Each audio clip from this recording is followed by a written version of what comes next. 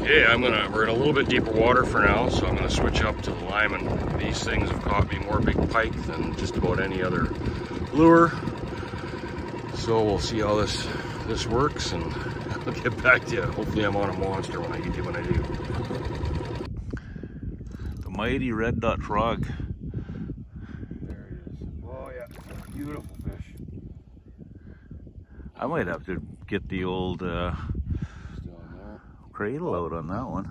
Oh yeah, oh, oh, yeah. Oh, look at the size of that baby. Yeah, just watch the camera. See him in there? That's a nice one. Wow.